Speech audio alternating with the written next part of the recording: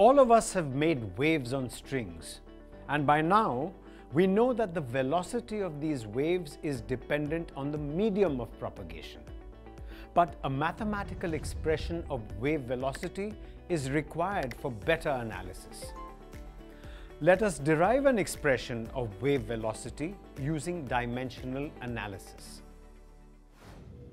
We have seen that the particles of a medium come back to their original position after the disturbance or wave has passed through those particles.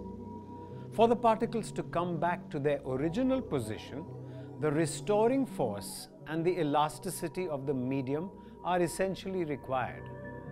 Moreover, the inertia of a medium plays a vital role in deciding the displacement of the displaced portion. Thus, the elasticity and the inertia of the medium are necessary for the propagation of mechanical waves in a medium, and the speed of waves is determined by these two properties. Here, we will obtain the speed of transverse waves using the dimensional analysis.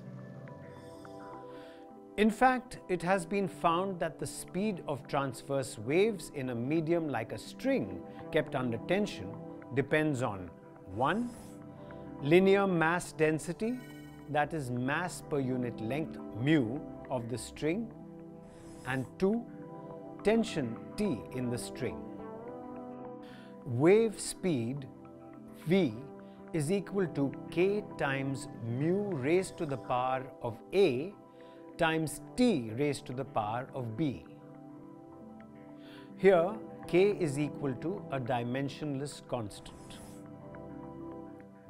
Substituting dimensions on both sides, m to the power 0, l to the power 1, t to the power minus 1 is equal to m to the power 1 upon l to the power 1, the whole raised to the power of a, times m to the power 1, l to the power 1, t to the power minus 2, the whole raised to the power of b. M to the power 0, l to the power 1, t to the power minus 1 is equal to m to the power a plus b, l to the power minus a plus b, and t to the power minus 2b. Comparing dimensions on both sides, we have b is equal to 1 by 2 and a is equal to minus 1 by 2.